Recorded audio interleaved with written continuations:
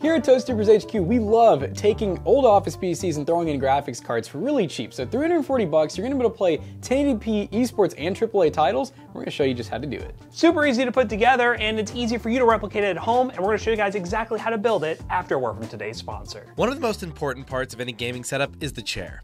Without proper support, it's super easy to end up with back pain due to bad ergonomics. That's why we're here to tell you about FlexiSpot and their amazing C7 ergonomic office chair. The C7 features a self-adaptive dynamic system, which means the lumbar support is able to detect subtle changes in posture and adjust itself to ensure constant support. Paired with the adjustability of the height, armrest, headrest, seat depth, and seat tilt, you truly can achieve a customized fit. The forward seat tilt is especially nice as it relieves pressure and helps to alleviate fatigue during those long gaming or work sessions. The C7 also has a 20-inch seat, which gives plenty of room to sit cross-legged while still providing great ergonomics, which is perfect for gremlins like some of us here in the office who sit with super goofy sitting positions for a long time. And if you're not fully sold, the C7 comes with a 30-day free return window and a 10-year warranty. And if you want to save, you can use the code on screen to save $30 on your order. If you're interested in learning even more about the FlexiSpot C7, or you want to buy it today, check out the links in the description down below. Big thanks to FlexiSpot for sponsoring today's video. Now let's get back to it. Alright guys, before we show you guys how to upgrade this Z440 with the graphics card and storage to get it ready to game, I'm going to show you guys the very beginning step. Configuring your Z440 from PC Server Parts, the company we do recommend you buy these from because it comes with a warranty, and we also have a special discount code to save even more money using the links down below, and they all show up refurbished out the gate, so you don't have to worry about thermal paste, cleaning a bunch of dust from an eBay PC. But you can do the eBay route if you want to save a little bit more money or do some crazy deal hunting, but this right here is the easiest option if you're watching this at any time of the year. They have a ton of inventory of these things, and we're easily able to customize them to our liking. Now, as you can see, we're in the build your own custom Z440 workstation section. Again, link in the description down below. Use that discount code to save some money.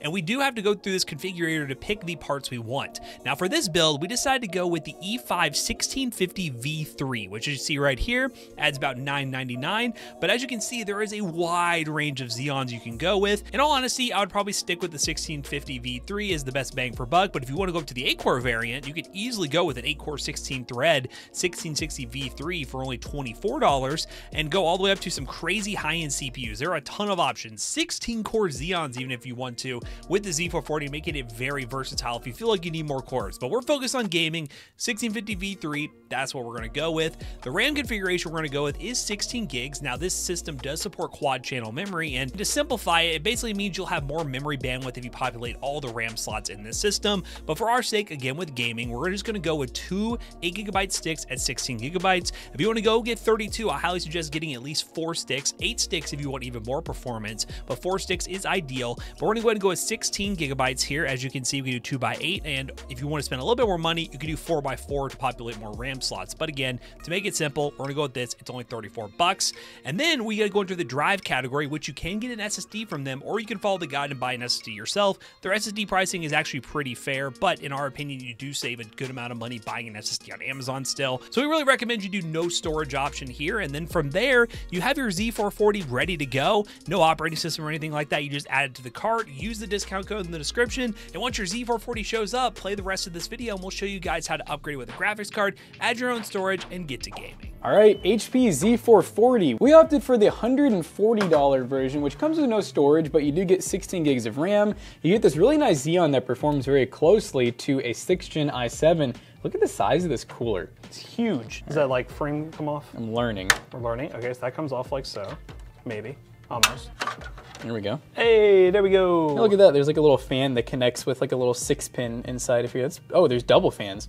So that's to cool the RAM actually, which I don't think we have enough RAM to cool. But as you guys can see, we have 2 SK Hynix sticks. They're 2666 DDR4. They're both 8 gig sticks, but you can add up to 8 sticks of RAM inside of this build, which in theory could be quad channel. Really large aluminum tower cooler that has like a slightly smaller than 120mm fan, but honestly, that's like super adequate compared to some of the other cooling solutions that we've seen. This power supply looks massive. What is this thing? 700 watts. Quite a bit to work with. Now, they do only give you 2 6-pins, which is kind of odd. I guess for the area, you know, when you had like GTX 900 series, a lot of those use 6 pins. So we are gonna have to use this little guy here. This is a 6 to 8 pin adapter. And from what we've seen, whenever you're adapting these 6 to 8 pins, so you basically have positive power here, and then these black ones, I think in theory are all grounds, and so you just have 2 extra black ones that are daisy chained onto there, so 2 extra grounds. So in theory, it should be nice and safe, definitely a lot safer than the SATA or Molex 2 8-pin adapters. And the CPU, to be exact, is the E5-1650V3, which is a 6-core 12-thread processor, so it's a pretty upgradable build. We got multiple PCIe. I don't believe this has any NVMe on it, so we are going to be using a SATA SSD to upgrade it. We just have a Silicon Power 1 terabyte, so we can fit lots of games on this, because I think this is going to be a really capable system, so you might as well make it a little bit future-proof. And then for the GPU, we have the ASRock Challenger 6600, which is an 8GB GDDR6 card. You can get them on eBay for pretty good pricing. I mean, we're talking like well under $200 nowadays. So if you want to go ahead, we can go ahead and slap in the SSD, and then I'll slap in the graphics card, and we'll show you guys along the way how to do this. And again, they pretty much handle thermal paste and all that on their own on their end, so you really don't have to worry about it once you pick one of these up. All you gotta do is install your SSD and your graphics card. All right, so SATA data, SATA power, and I think in typical fashion, I don't know if they really give us a good spot to put this. Let me go ahead and pull this out. You don't see anything on here. It's kind of designed for hard drives. Some of these may come with SSD mounting, so I see a pretty good spot. I think I can get a little, so we're gonna need a fine thread. Once again, guys at home, if you are gonna use an SSD, you can now just leave it like this. You really don't need to screw it in, but we wanna make it look professional. Obviously, we have ToastyBros, our PC selling business, where these PCs go, where you can buy one today using ToastyBros to save 3%. But yeah, we're gonna go and get a screw in to make this a little more secure. Yeah, see, I'm liking this one here. I just don't know if the screw's gonna reach or not, but let's give it a try. Oh, my screwdriver doesn't really reach. Oh, did we get it? I think I got it. Hey. Yeah, so not the prettiest. It is a little bit floppy right now, so I might add, I could add a little bit of adhesive onto the backside too. Oh, it also doesn't, the screw's just like not even in. That might help. You know what, I'm gonna put some adhesive. I'm gonna do that. We're gonna put a little bit of, so this is some this is good stuff to keep on hand if you do this a lot. If you don't do this a lot, then yeah, don't buy this, but. If you like sticking things, maybe it's worth buying. Make this easy, we'll just take this out, put it onto here. We're thinking. Science. Make sure we don't pre-stick it. All right, so now we got a screw and double-sided adhesive. So I'm just kind of smashing it down. So yeah, a little bit crooked, but it is actually mounted now. It's not gonna move around. As Matt said, you really don't even have to mount these things, but if you are gonna resell it, I do recommend just doing something to just make it a little more professional. SSD, done, not too bad. So you want to go ahead and have Matt do the graphics. Graphics card shouldn't be too hard, right? Okay, guys, RX 6600, which again, Jackson mentioned, you can get these things for really cheap now, and I think we've very comfortably deemed this the new RX 580, especially in the coming years is going to get even cheaper and cheaper, and it doesn't draw a lot of power. So speaking of power, I guess we'll go ahead and get this set up here. This is our 6 to 8-pin adapter. I do like all these workstations that have these little like slots to keep the power connectors. It's kind of satisfying to be able to just say, oop, I'm going to put one right there. We're going to take our 6-pin power here. We're gonna go ahead and line it up with the clip and go boop, just like that. Now we have an 8-pin, yay, easy peasy.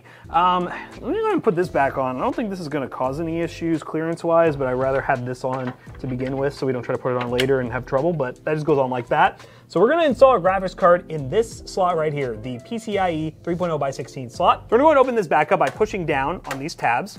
It'll go ahead and release this cover that covers these PCI slots. And we're gonna go ahead and check and see where this GPU is going to line up on the topmost slot. So it's going to be these two right here. It looks like ours came with one already out because there probably was some basic graphics card in there to begin with. We're gonna go ahead and remove this one.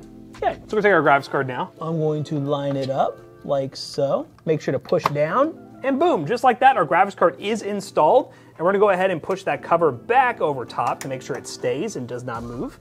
Make sure it clicks. And then we're gonna take our 8-pin power and plug it up like so. Click in once again, push that off to the side, and it's kind of right there, it's fine. And just like that, you have a PC for $340 that can game. One thing you're gonna see now is this piece right here is gonna not work because of our graphics card, but you can remove this, so don't worry, you don't have to game without your side panel. You just have to remove this screw right here, and that should allow you to slide this out. You can find a screwdriver that will work for this at your local convenient hardware store. But just buy one of these $100 kits instead. Yeah, just buy one of these $100 kits just for this one build for your $340 gaming PC. So we're going to take this, a little reach around here. Nope, that's too big. Let's try 15. Just right. So we're going to unscrew this. It's coming out like so. And then this should just pop off. You don't need it anymore. I guess this was kind of like a GPU support if the GPU would sit up like right next to it, but with our graphics card, we don't need it. Now, let's get to gaming. Alright guys, we are playing Halo Infinite, and we are currently running 1080p. We got max FOV, and we're doing a medium preset. And we're gonna see what this cheap old PC can do with a little old Xeon. So far though, we're looking pretty darn good, I'd say. And I mean, honestly, over 100 FPS, sure, works with me. Oh my God, I haven't played this in a while, but it seems like I haven't lost my touch. Died. The whole team got camo, hackers. Buddy, I got 3 kills. I'm not really sure what you're talking about.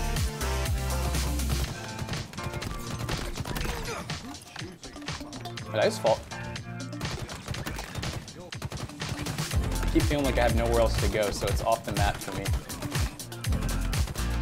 This whole map is a lie.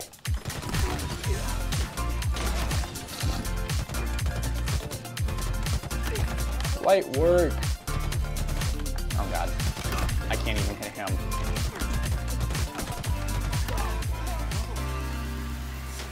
No, he just jumped off the map. Oh!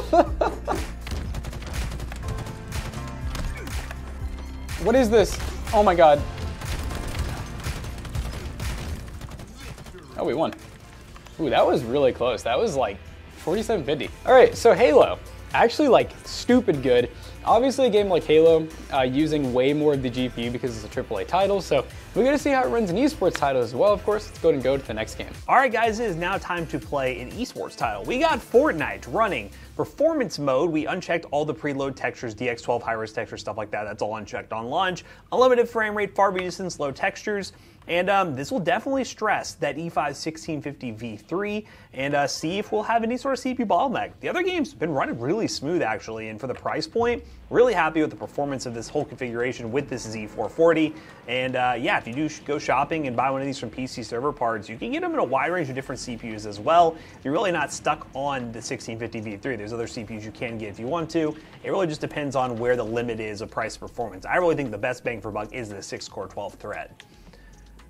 Obviously, the RX 6600 is going to be awesome, but we'll go ahead and land here and see if we maintain 100 plus FPS. If we do, I think this is definitely a win for the price point. Oh! Someone's pushing me. Oh, I'm going to die! Ah! I didn't get a kill! Light him up! Oh! Am I really going to... No! I will not lose this kill. Okay, got him. Try again. Oh, there's the other person.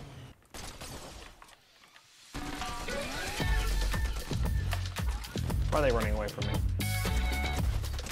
What is this? What is this? What are these bot activities? Hello? Third party?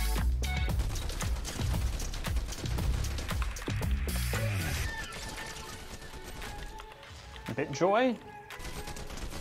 What is this bot section going on here? Jesus Christ. That's 7 bullets. Okay. I feel pretty safe doing this. Well, you know what, guys? I think Fortnite, incredibly playable. 100 plus FPS, definitely some stutter here and there. I wouldn't say it's perfect, but if you cap the FPS to maybe like 120 or something like that, not too bad. And then you can hit these shots. Yes, guys, when you're getting shot, stop. Anywho, Fortnite runs great. Let's run some more demanding titles. Let's run the finals. Let's run our 3D Mark score. Let's throw in Helldivers 2 to mix things up a little bit and see what this thing is capable of. But Z440, timeless machine with a lot of upgradability, and honestly, being able to slap into GPU, buy these things really cheap for PC server parts, really good bang for buck. Let's go and run those other benchmarks and wrap this video up real quick. Alright guys, we just got done benchmarking our super easy to put together $340 gaming PC, and I was super impressed being able to play a game like Halo at medium settings 1080p and get over 100 FPS the whole time, and esports titles were pretty good as well. Performance overall was really awesome with the Z440, and it's super easy to upgrade, and you can get this thing in a wide range of different configurations as we showed at the beginning of this video, but we decided to test this thing in some more demanding titles as well, and we got some interesting results. The finals 1080p medium settings with no FSR, we only got an average of 50 to 60 FPS. I will say the CPU is definitely limiting you in a game like the finals, which really stresses it, so it might not be ideal at this price range. But some other games like Helldivers 2, 1080p medium settings using quality FSR, the drop was a bit laggy, but once we dropped in, we settled out at 70 to 80 FPS. And of course, that 30 mark time spy score ended up being 7,558, which for the $340 price point is a 4 cent per point average. So all in all, price performance, very solid. We know these workstations are really awesome bang for buck systems, especially for PC server parts. Whether you're going with a Z440 or a P520, you can definitely get some good value here. But let me know down below, would you consider building a budget gaming PC using the Z440? And if you do want to, links in the description down below will be affiliate links and they will help us out. And as always, we hope you guys enjoyed today's video. If you did, check out our other 2 YouTube channels and also our twitch.tv/ToastyBros. And do not forget to like, comment, and subscribe. And we'll see you guys on the next one. Bye-bye. This PC right here will be for sale at PCBros.tech with a 1-year warranty. PCBros.tech, we sell the gaming PCs we feature here on the channel and also other ones that are ready to ship and look absolutely beautiful. Whether you're on a tight budget or higher end budget, PC Bros got you covered. Use code ToastyBros on checkout. You'll save 3% on your next purchase. See you guys later. Bye-bye.